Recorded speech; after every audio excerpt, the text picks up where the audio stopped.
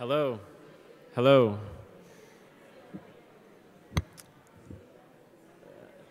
Hello, welcome.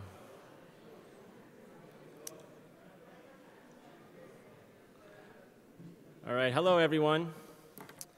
Welcome to the State of Lake Huron Conference. My name is Ed Verhamy. I am the Vice President of the International Association for Great Lakes Research.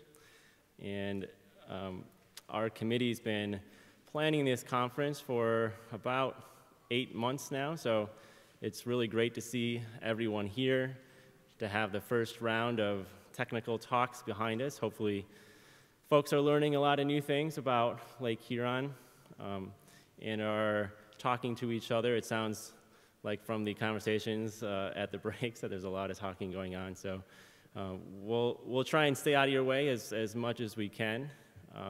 Please feel free to talk to any of the conference organizers about your experience today. This conference series is one of 5 that IAGLR is hosting. There's one every year on a different Great Lake.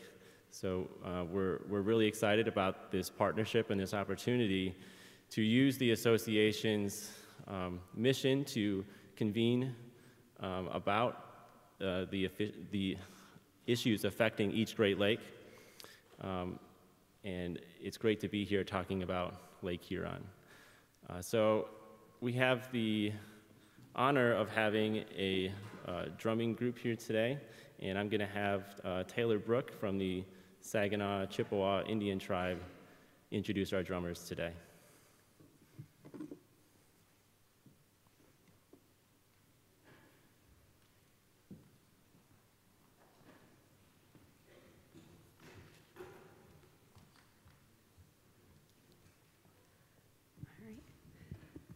I want to introduce our local Saginaw Chippewa drummers. I asked Dan Jackson, who works with the tribe's 7th generation department, to do this traditional ceremony to honor Lake Huron and provide us with inspiration for our work. When I asked him, I offered sema or tobacco because that's the traditional offering when requesting a ceremony like this. So I just wanted to say miigwech, thank you for being here today.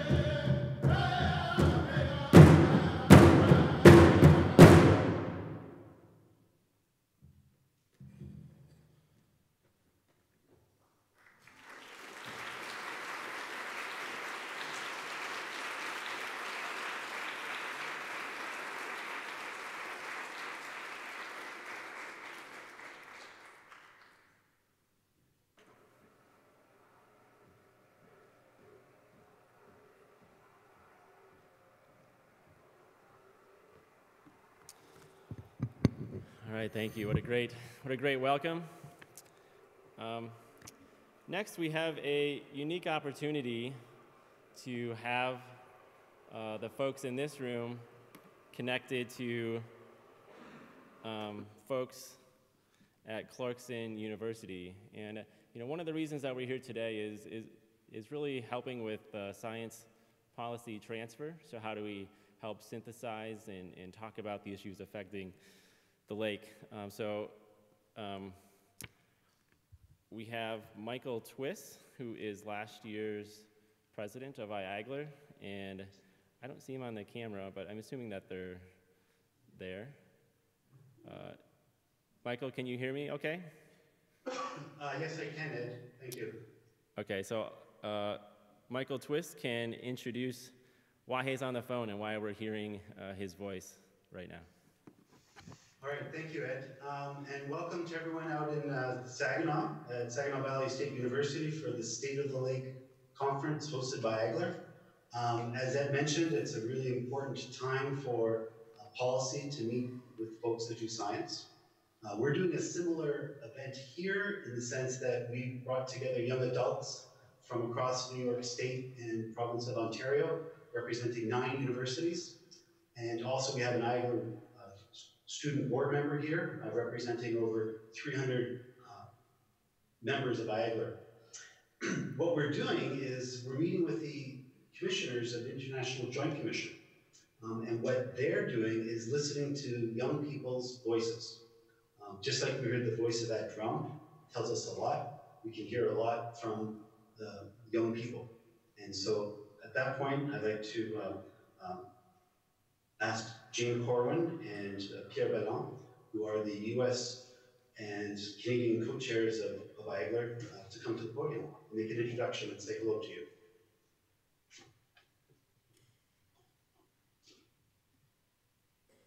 Thank you, Michael, very much. We'll have Pierre coming up too. He's wrestling with his jacket. There we go. Good, thanks. All right, well, thank you again. And Pierre, good to have you here as well. As Michael had pointed out, Pierre and I are the co-chairs of the International Joint Commission. We are a binational organization that was created by the 2 governments to help solve water disputes between our 2 countries. And we've been in existence since 1909. So clearly we're doing an excellent job at preventing those disputes. But there are 6 of us, and we have 3 of our other commissioners here. I'm going to ask them to come up, and so everyone can see them. Go. We have one commissioner, Marilyn Fair, who's from Winnipeg. She's unable to join us today. She is in Western Canada, but you guys, stand close. You can see. All right, great. We have here, to my left, we have Henry Lickers. Henry is a member of the Mohawk Nation, who's in Akwesasne. He is our first Indigenous commissioner in our 110-year history or so. So we are happy to have him. He's been instrumental in bringing a lot of the Indigenous nation issues forward. We have Rob Sisson, who is our Montana representative, who's also a Michigander. So he's got a lot of experience on the Great Lakes. And then we have Lance Yowie, who is from North Dakota. And from here, I'll let Pierre do the rest of the talking. Hello, everyone. It's great to be here, and it's great to be linked up with people in Michigan, Saginaw Bay. I visited that area many years ago. Michigan throughout is a great place to live in, and to be exposed, unfortunately, sometimes to some of the errors of the past. And but I think a lot of things have been corrected, and we are here. And we have been visiting the basin over the last 3 months or so to talk to people, to hear from people what their views are on how the governments are doing what they have promised to do through the Great Lakes Water Quality Agreement. And every 3 years or so, we go around the basin, choosing different places every time, and we are listening to you, and we're grateful because you're helping us in our mandate to advise governments on what they ought to be doing based on what we are hearing from you. So thank you very much.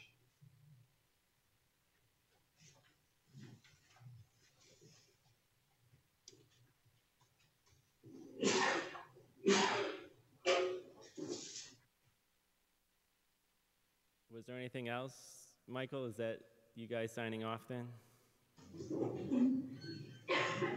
He's coming. Yes, thank you, Ed. At this point, it's back to you, and we look forward to the first plenary presentation at the conference. Great. Thank you. So, you know, there's about 230 folks are convened here in Saginaw. We have folks from the International Joint Commission watching us as well. So, you know, before I introduce our plenary speaker, I just wanted to just remind folks of, again, how important their participation is here today, being able to talk about the issues affecting Lake Huron. The International Association for Great Lakes Research convenes an annual conference every year. This coming year, in June of 2020, we will be in Winnipeg. It's a conference of about 700 to 1,000 attendees, depending on where we go. And so, you know, that's a Great Lakes-wide look at the issues affecting the Great Lakes and more on the science side. So with this State of the Lake meeting, we're really able to get down to the local level. We're able to talk to the stakeholders. We're able to talk to the mayors. We're able to talk to folks in the community that are affected by the issues that are affecting Lake Huron every day. So, you know, the attendance here is mostly non-IAGLR members. So there's only maybe about a quarter of the folks in this room are members of IAGLR. So if anyone is interested in learning more about the association, please stop and talk to Wendy Foster. She's the business manager. She has a table. There's some copies of the journal that the association publishes. The journal is a fantastic resource for researchers and others. It just doesn't have to be science, talking about policy and economic analysis. And so if there's any folks interested in that. And there's also a contingent of IAGLR board members here as well. So the board of directors met earlier this week, and you know, we went through a strategic planning session, really trying to understand how our organization helps convene meetings like this and have a meaningful contribution to the Great Lakes community. So I do encourage folks to become a member of IAGLR. It's a very rewarding experience. You'll get to meet people that are facing these same issues from across the Great Lakes. So that was my Paul Sibley, the current president of IAGLR, is sitting in the front row, just making sure I get the plug in for membership. So thumbs up from Paul. So our guest speaker, or our plenary speaker today, is very much in line with the theme of this conference, and how do we connect with the people that are living and that are impacted by the water quality issues and that are going to be a party to restoring and protecting this resource. So Mr. Michael Kelly is the director of the Conservation Fund. Sorry, I'm just making sure I don't mess it up. Is the director of the Conservation Fund and their Great Lakes office here in Bay City. So, you know, we're really excited for him to talk. They held a State of the Bay conference a few weeks ago. So we're going to hear more about that. But, you know, it's really those connections of hosting a local conference, getting people excited, telling them about what's happening, and then also being able to participate in conferences like this, where there's really specialists and experts from across the region, from across the US and Canada. So with that, I'll ask Michael Kelly to come up and begin his plenary. And it looks like we have plenty of time, so feel free. Well, yeah, Michael's the only thing between us and lunch, so No pressure. No pressure. No pressure. All right, thank you. Thank you, sir. Yep.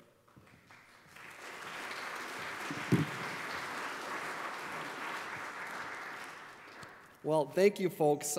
First of all, I'd like to thank Agler for the opportunity to come in and speak with you this morning, and really to bring this conference to the Saginaw Bay Watershed and to Saginaw Valley State University. I'm a proud alum of Saginaw Valley State University, and as you've no doubt have seen if you've wandered around, this is an absolutely beautiful facility, certainly on par with any of the greatest state universities in Michigan.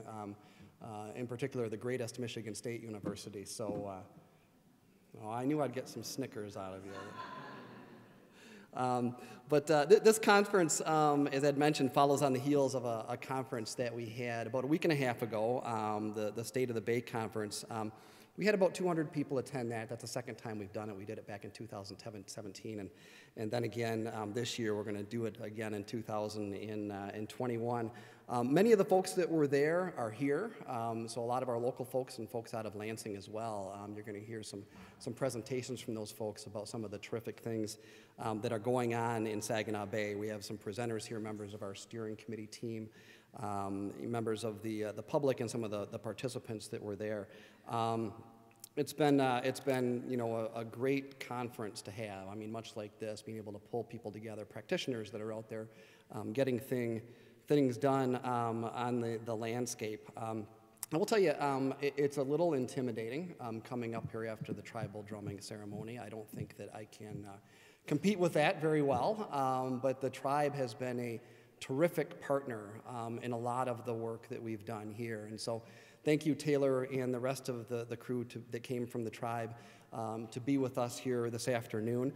I also know that I stand between you and a late lunch. Early on, I thought that I was going to be your speaker during lunch, and so I thought, well, I don't have to prepare as much because you'll be eating. You won't listen to half of the things I say. And now I had to go back through my presentation to make sure that every word made sense. And I also know that you're very hungry. It's a late lunch, but you're going to be going over to the Doane Marketplace, which when I went here was called the Doane Cafeteria. And I don't think universities even call them cafeterias anymore. I think when you go over there, you're going to find it's actually one of the greatest dining places in all of Saginaw County. It's pretty spectacular. So I'm really thrilled that you're here today talking about Lake Huron. There are some of us that have been working on Saginaw Bay issues for a long time.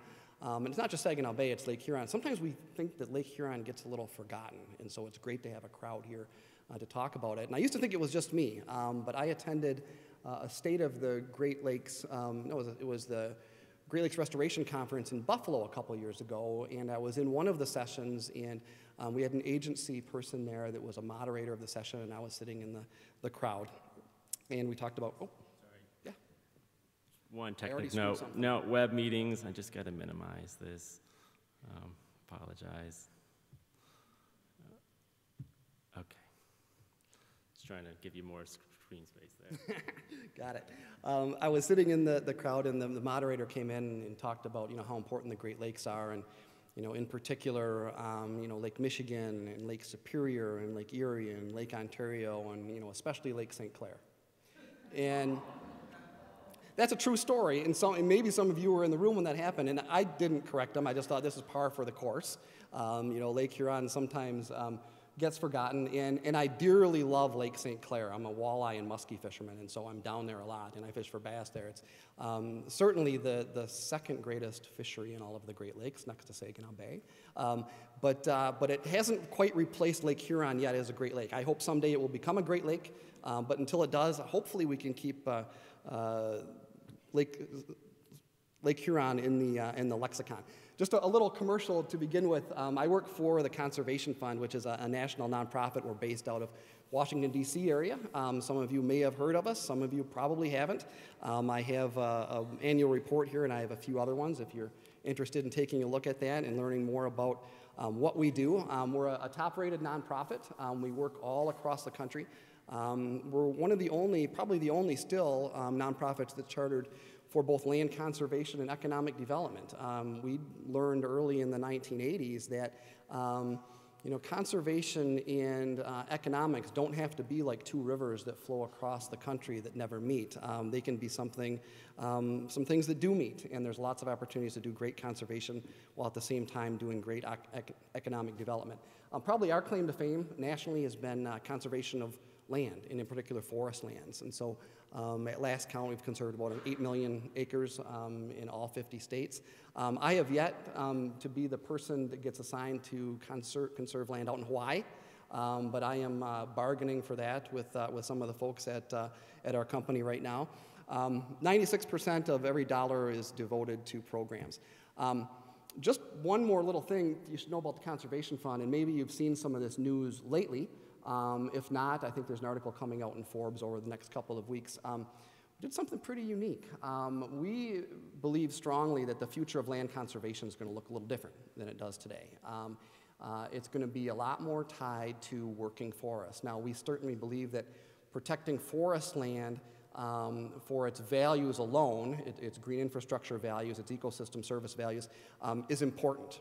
But we also believe that, you know, conserving forests by themselves often does not always relate to good economic developments. And forests are really important for communities. If you think about northern Minnesota, Wisconsin, the upper Midwest, the upper peninsula of Michigan, protecting these forests is really important, but it's also important to be able to harvest some of these forests. Those communities were built on these forests.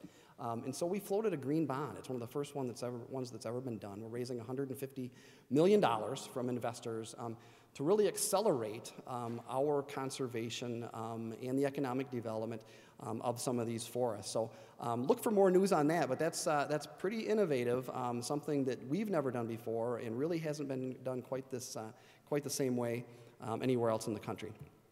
I'm going to give you just kind of an overview of the Saginaw Bay Watershed, and then we're going to dive into some of the projects that we've been working on. It's a big place where you are right now. You're in Saginaw County, which is in kind of right over here. So it's a big area. It contains all or parts of 22 counties, more than about 1.5 million people, some of the state's most important industries and richest farmland, and 7,000 miles of lakes and rivers. There's a kind of a blow up, and we're kind of right in there.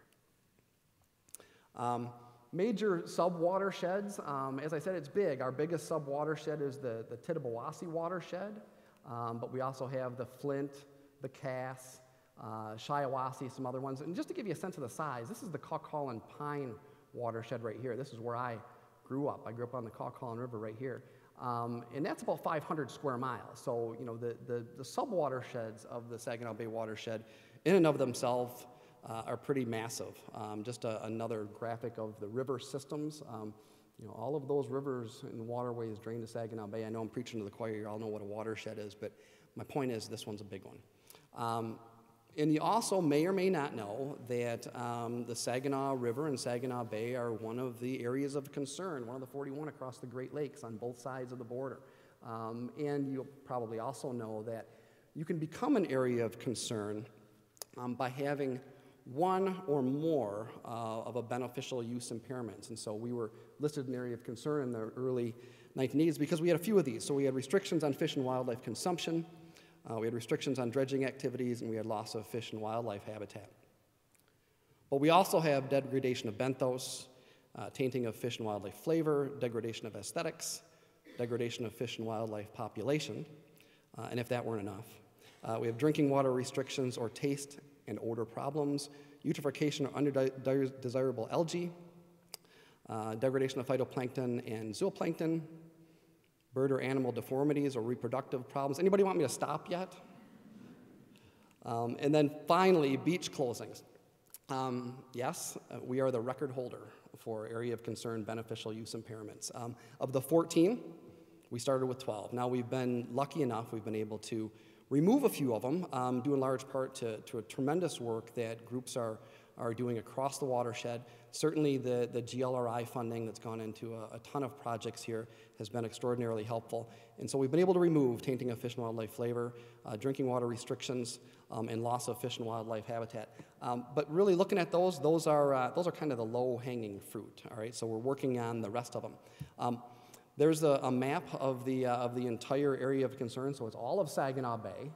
and then the lower part of the Saginaw River. So if there's one thing that we've done really well around here in this blue-collar community or the communities around here, it's been pollution.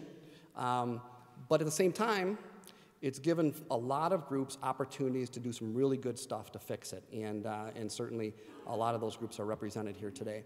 One of the things that we funded early on through our Saginaw Bay project was a Measures of Success document, which addressed, once you're on the BUI list, how do you get off it? There was never really any good direction to do that, and so our watershed was one of the first ones to kind of put together a roadmap on how to do that.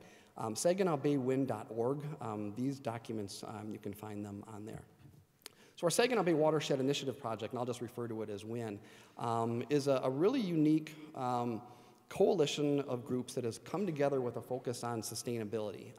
It's a voluntary association. It's not a nonprofit. We operate it out of the Conservation Fund's office. It's truly a network that focuses on areas such as land use and water resources, wildlife habitat, regional marketing, and agriculture. And it's really designed not to compete with groups that are out there, but to facilitate their work, looking at these indigenous groups that are working in trying to make them more effective. Probably our claim to fame is that we have a coalition of 12 foundation and corporate partners that have come together that provide money to us every year that we then re-grant to projects. And so we funded over 300 projects to the tune of about $8 million, I think it has been, over the past 19 years. I want to talk to you today about some of our key focus areas: education, access, and restoration. We're going to get into a lot of pictures here because I know you guys have been looking at data and graphs and all of that fun stuff this morning, which is very important, but I thought you'd also like to see some things that are getting done on the ground here in the Saginaw Bay watershed. Just a few of the projects that we're funding right now that might have an interest to you, and hopefully we can talk afterwards, and if some of these spark some ideas and you want to take them back to your community, I can certainly provide some information on how to do that. Education has been big, education about our natural resources, because we know that if people don't understand our natural resources, they're not going to care for them. So providing funding for greenways and outreach materials for natural resource areas. We funded a project a couple years ago, Sustainable Lands Partners. That's with the Little Forks Conservancy. We have a great network of land conservancies that work around the watershed here, and the Little Forks Conservancy is one of them. And this is a project to work with willing landowners that may at some point in the future decide that they want to conserve their property. And so Little Forks Conservancy has set up what they call a registry system. And when you're on that registry, you get a little sign that you can put in front of your property. It lets you know that while you haven't conserved your land yet, in the future your plans are to.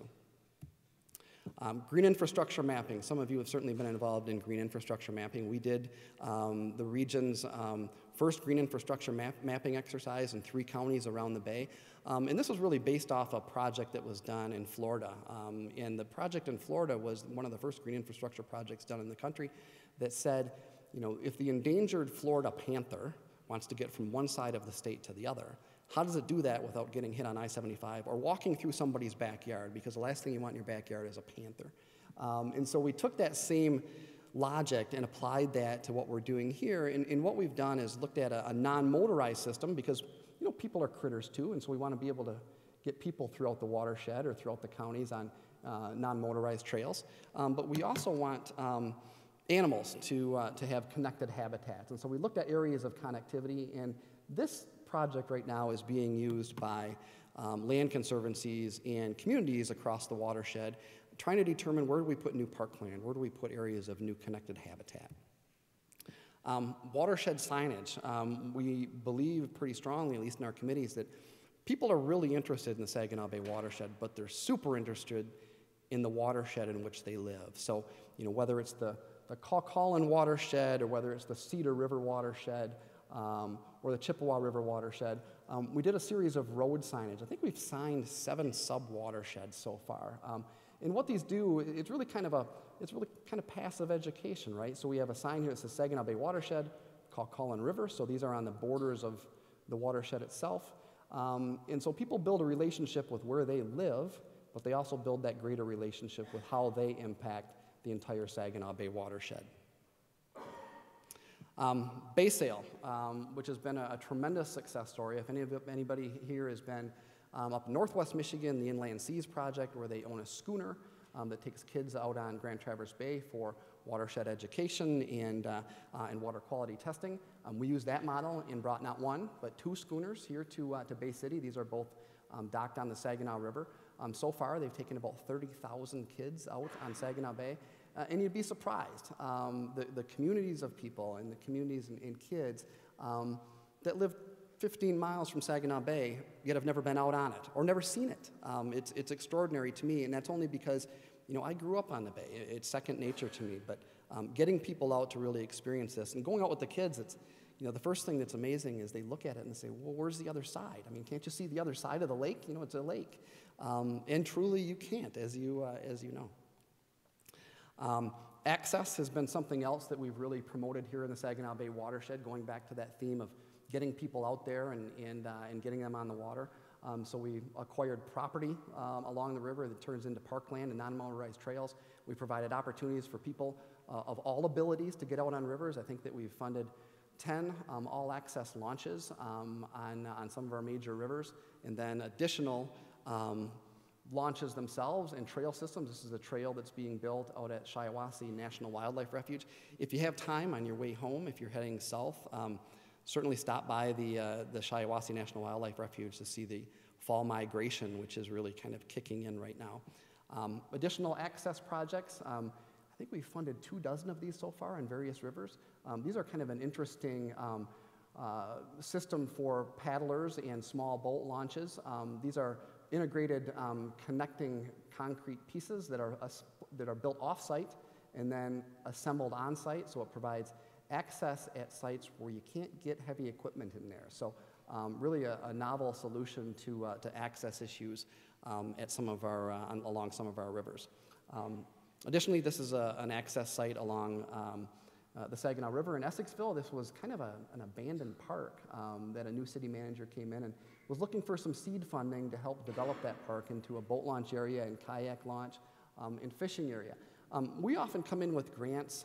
We don't often fund an entire project, but we may come in with, you know, kind of an average grant is $15,000 to $20,000, but usually what that does is offset the community's local match, so they can apply for federal funds or state funds or other philanthropic dollars with some money already in their pocket. So what it really does is catalyze their efforts to get things done on the ground. From a restoration perspective, and a lot of you have dealt with these, I know from looking at your agenda, dams, right? We have 400 dams on the Saginaw River system.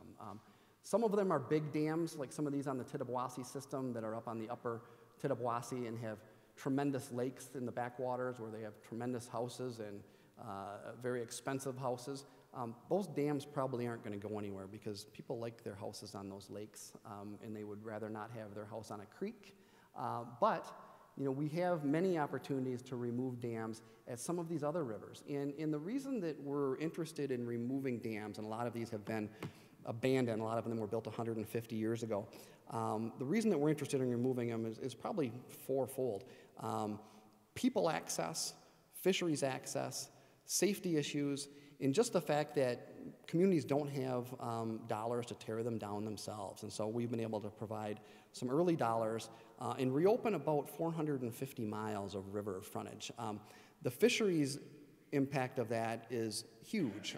We have a big walleye fishery out here on the bay. It's probably one of the top 3 walleye fishing destinations in the entire country. 90% of those fish spawn in this river, okay? Actually, the tail end of this river, the Tittabawassee system.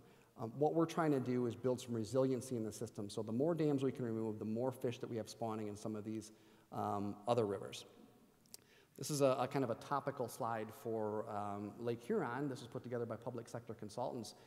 We decided really if we're going to have an impact on water resources when we have, you know, only so many dollars, where are we going to have the most impact? And that's where dams kind of floated to the top. But I love this graphic because this is then. So this is the Lake Huron Basin pre-settlement. This is Lake Huron Basin now, okay? And what this identifies is the habitat area that's available to fish. So pre-settlement, fish were spawning in all these rivers. Post-settlement, all these rivers are dammed, all right? So you can see why we sometimes have fish population issues is because they just simply can't get to where they used to go. And one of the fish that we've really targeted for restoration are sturgeon. And sturgeon were all but extirpated in the Saginaw Bay watershed. So a few nice pictures of dams that have been removed. This is Chesaning on the Shiawassee River. This is one of the first dam removal projects that we were involved in. Chesaning has a showboat that's kept upstream, and so they needed to maintain the head of water. And so this is a rapid system that passes fish and walleye and sturgeon, or proposed to pass sturgeon. It certainly passes walleye right now. And walleye are not trout. They don't jump. I mean, walleye are pretty lazy. You know, if they come up and bump their nose against a rock, they're going to turn around and go back downstream. So we had to build these with that in mind, that we needed walleye to get through here to get up to some of their native spawning areas. Mount Pleasant, which is where Central Michigan University is, not too far away, also had a dam at Mill Pond Park that we're able to provide some financing for them to remove, which reopened 13 miles of the Chippewa River. Vassar Dam, which is on the Cass River, this was removed in 2012. Shiatown Dam, this is on the Shiawassee River near Owasso. This was finally just removed this year. This is kind of the superstructure that was there after the first phase of removal took place. Safety issues are paramount. These abandoned dams, they're like magnets for kids, right? Kids like to walk out on these dams and check them out, and then they like to dive off them. And sometimes that doesn't work out. 4 kids died on this dam over the past couple of decades, and finally, and it was an abandoned dam. And finally, we were able to put the dollars together to get the thing out of there, so kids could enjoy the river again safely. Fish could pass it, and now there's actually a kayak launch right here, so it turned into a really terrific project. This is the old backwaters up in here, so there was a lake up in here. There's no longer a lake, but there's a great river for paddling. Frankenmuth, some of you might be familiar with Michigan's Little Bavaria, right? Frankenmuth. This is a dam in Frankenmuth along the Cass River. The removal of this dam reopened 70 miles of river, reconnected 70 miles of river. It's not every day that you get to take big equipment out into a river and remove a dam. And this is the final project. This was completed 5 years ago. And again, this was a rapid system that was put in place because they needed to hold the water behind it. Frankenmuth is Michigan's largest tourist attraction, if you can believe it. People love to go to Frankenmuth. There's lots of things to do, but there are some river boats. One of them's right there. And so there's a privately run riverboat system there, and if you just remove the dam, which I think in most cases we'd like to do, the riverboat system goes out of business. And so we're able to make arrangements for fish to both pass and kayaks and canoes to both pass while simultaneously keeping that head of water up where the riverboats are. Cedar River Watershed, another one of our signed projects here. Cedar River is a really small river, kind of up in the northwest portion of the watershed, but the thing that's really significant about it is it's the Saginaw River watershed's only blue ribbon trout stream. This is generally a warm water system. We have this little pocket of cold water trout stream and blue ribbon at that, so it's a very significant trout stream. And there was a dam on it. People wondered why there were no trout upstream of these certain properties. And I showed you the map earlier. This dam wasn't even on the map. This was a dam that was built by a farmer years ago to help control water on their property. And we have a feeling that there are lots more of these dams. And so we worked with a great partner here on Pines to help remove that dam, provided some funding to them to make that happen, and then they use that to leverage some GLRI funding and some additional funding as well. Sturgeon. Everybody likes to talk about sturgeon. This has been pretty exciting around here. So I talked about dams and some of the restoration projects that we've done, and a lot of them have been done with the assumption that someday we'd try to bring sturgeon back. Sturgeon are kind of that highlight species that we've been looking for, and sturgeon are caught every now and then out in the Saginaw River or in commercial nets out in Saginaw Bay, but they're all big fish. They're all old fish. There is no literature available that has record of anybody catching a juvenile sturgeon, a young sturgeon. So the sturgeon that are caught out there are 60, 70, 80 years old. And we thought if we can remove some of these barriers to habitat, we can start restoring the sturgeon population. So with a broad partnership that included the DNR, the Fish and Wildlife Service, Sea Grant, Michigan State University, and some others, we were able to begin the reestablishment of the sturgeon population 2 years ago. These are numbers from 2018. This year we planted another 1,000 sturgeon in 4 rivers, the Flint, the Cass, the Shiawassee, and the Tittabawassee. People love sturgeon. You know, we have put together some major events where we brought people out to the rivers to help us reintroduce sturgeon. You know, people invariably say, wow, these sturgeon, they're like dinosaurs. And I said, you know, they've been around for 130 million years. These are dinosaurs. You know, these are the real thing. And, you know, they were there when the woolly mammoth was walking around campus out here, or Tyrannosaurus rex was around.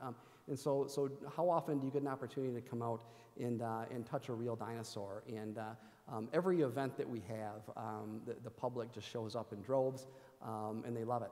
We also have a new program, the Sturgeon in the Classroom project. We have 3 classrooms in the Saginaw Bay Watershed, Western High School in Auburn, St. Lorenz in Frankenmuth, and a middle school in Saginaw Township, White Pine Middle School, that all have sturgeon in the classroom. They adopt them, they keep them through the spring, and then release them near summer. So they're actually getting their sturgeon in a couple weeks for the next round. There are only 15 sturgeon available for classrooms statewide, and we have 3 of them at schools here. This is a great picture. Thanks to Michigan Sea Grant for capturing this. We did a sturgeon event, release event in Flint, on the Flint River, and as you know, the Flint River has not gotten a lot of good publicity lately. But this was a great opportunity to get people to the Flint River to release a threatened species into the Flint River. And you might recognize this lady. This is Mayor Karen Weaver of the city of Flint that came down to help us release sturgeon. It was a terrific day.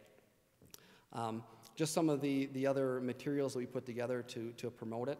You're probably not going to see it from there, but a huge partnership of organizations has come together to both support the sturgeon restoration and show up at these events and really promote them. Each one of these events on each of the 4 rivers has a local partner, usually a watershed organization that is taking the lead.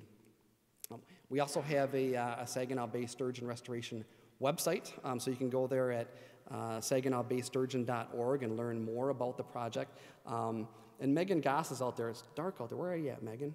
There she is right there. So Megan is my partner in crime from Sea Grant on the Sturgeon project, at least the local piece of it, and helps us with the website. And she told me I couldn't come up here unless I could try to shake you down for a t-shirt. These are available on the website. So if you're interested in a Saginaw Bay Sturgeon t-shirt, but the really cool thing is, if you know sturgeon, they have those scoots on the back, so you get the scoots on the back.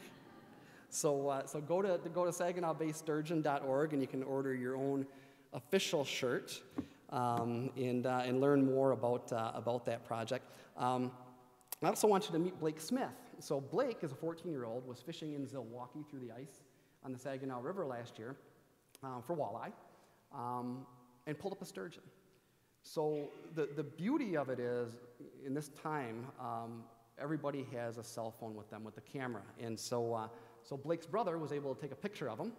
And what Blake didn't know is this is the first juvenile sturgeon ever caught on record in the Saginaw River system. So this picture traveled around to all the researchers who looked at it under a microscope, and they said, you know what? That's one of our sturgeon that we released in 2018. And so a real success story. And subsequent to this, another juvenile sturgeon was caught on the Tittabawassee River earlier this year. So some success. It's a big deal when you start seeing these sturgeon survive and thrive. Another project, a restoration project, Rifle River, which is a direct tributary of Saginaw Bay near West Branch. This is a 500-acre part of Rose City. All of these catch basins from the street were installed in the 1950s. They all drain to Houghton Creek, which is a tributary of high-quality Rifle River, and was the site of the record-holding brown trout for the state of Michigan for about 60 years. But heavily polluted from street runoff. So a good partner of ours, Huron Pines, raised some money from Saginaw Bay Wind, brought in some GLRI money, and put together a sand grit oil grease separator, which is now operating at that one outfall to Houghton Creek. And which is what's terrific about it is that you had the entire community and some state representatives show up for this ribbon cutting where you can't really even see what it is from where they're standing here. It's all underground, you know. So this was something that the city of Rose City, which is a very small village, wouldn't have been able to do without them, by themselves, without some wind funding, without some technical support by the folks at Huron Pines, who actually came in, leveraged some dollars, and got the project done, working to provide a healthier and cleaner Houghton Creek and Rifle River. Whitney Drain and the Augury River, this was a drain, a river that was rerouted in the 30s in hopes that it would drain farm fields faster. Of course, engineering in the 1930s is not what it is today, and so all of a sudden the riverbank started to fall in over the next 80 years, and it became one of the largest contributors of sediment to Saginaw Bay. Another great restoration project that was done by a tremendous group of partners, eliminating this source of sedimentation for Saginaw Bay. Really, there's some great information online about this and what a terrific project that was. Shiawassee Refuge, restoration projects there using hydrogeomorphic analysis.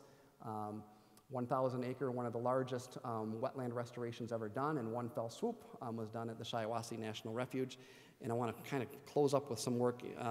Breton Joldersma is here. He has a session later today about the spawning reef on Saginaw Bay, which was just completed a couple weeks ago. Some photos from that. This is a major restoration project. We're doing a documentary on it, and just a real quick video.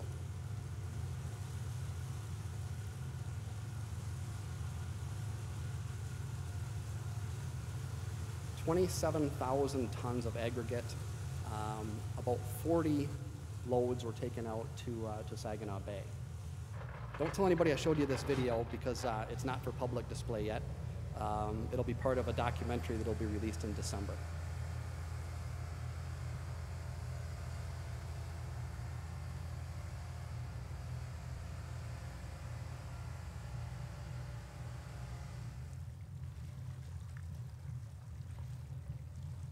To see more about that project, go to Breton's session later today and you can learn more.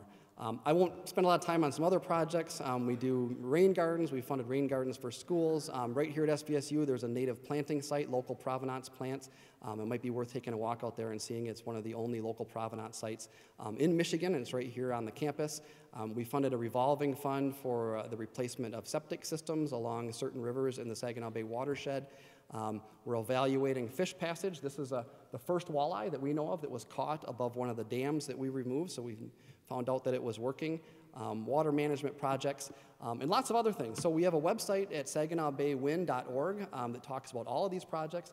Each one of these slides could have been its own presentation, obviously, and I'm glad to take any questions or answer any ideas or thoughts that you might have about what we're doing or anything else that's going on in the Saginaw Bay. So thank you very much for your attention.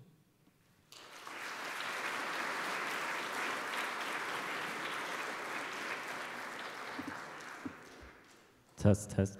Are there any questions? We have time for maybe one or two questions if folks have any while I make my way back up stage. Please come up to the microphones if you do have a question. These folks are hungry.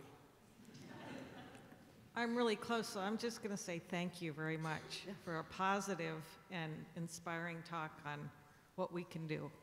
Yeah, there's a lot of really good examples in the Saginaw Bay watershed. As I mentioned earlier, there are a ton of groups. You know, I could never list all the groups that are working, but lots of opportunities for work and some really creative organizations that are doing some fantastic things, so thank you. All right, just a few housekeeping stuff. Thank you. You got one. Oh, was this a question? Sorry, go ahead. Is your ultimate goal to remove every dam in the watershed, or is there some kind of criteria that you use to decide whether they retain them or remove them? Yeah, we kind of have a hit list, so to speak. You know, we're not going to go and remove dams, spend resources removing dams where it's just going to open up a muddy drain or a muddy ditch or something like that that's not going to provide for good habitats. And we're not going to remove dams where there's a real social issue. You know, like I mentioned earlier, we're not going to remove a dam where it's going to drain a 2 square mile lake either, where there are homes. But, you know, where there are opportunities and where communities have passion or issues related to a dam, that's kind of our sweet spot. But we do have a list. We had Out of our top 10, I think we've removed 8 of them. There's a couple more that we have to do, a couple really good ones that we'd like to do. A couple of them are privately owned, and so that presents some issues. A lot of these that we've done, the majority of them have been publicly owned or abandoned to the public in some fashion. So we're not going to remove all of them, but we're going to remove them kind of strategically. All right, let's thank our plenary speaker one more time. Thank you. Thank you. Buy a t-shirt, go to the website. Great, just a few quick announcements. I just wanted to thank the co-hosts who you heard from the Great Lakes Beach Association this morning. So we really thank those that are here from the Beach Association. And I also want to thank the Council of the Great Lakes Region, who's also acting as a co-host. So we'll hear more from Mark Fisher tomorrow. In your program is also the list of sponsors who have contributed to offset the cost of this sponsor or of this conference. We really wanted to thank them as well: Environment and Climate Change Canada, the International Joint Commission, the US EPA, Limnotech, the Great Lakes Fisheries Commission, and the Saginaw Valley State University Saginaw Bay Environmental Studies Institute. So please, if you see anyone with a name badge that has those names on it, thank them. This conference would not have been possible without their support.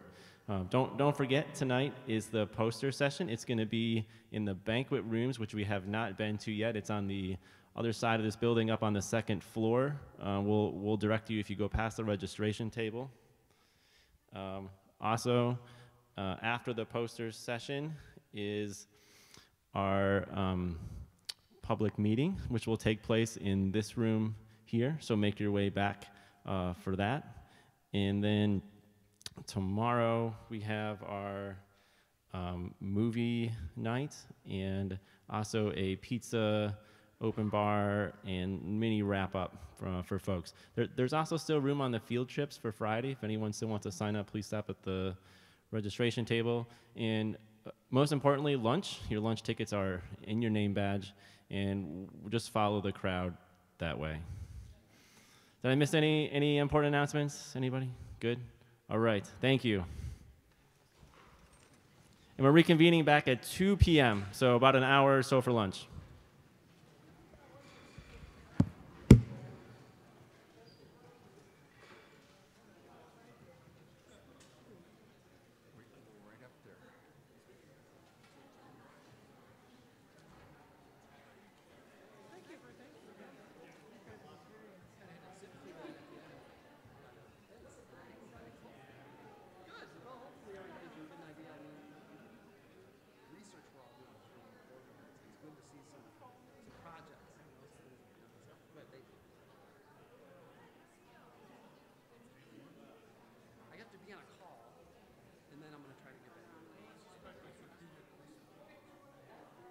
Hi, I wanted to come say hi. I'm Sherry Faust. I'm president of Friends of the St. Clair River.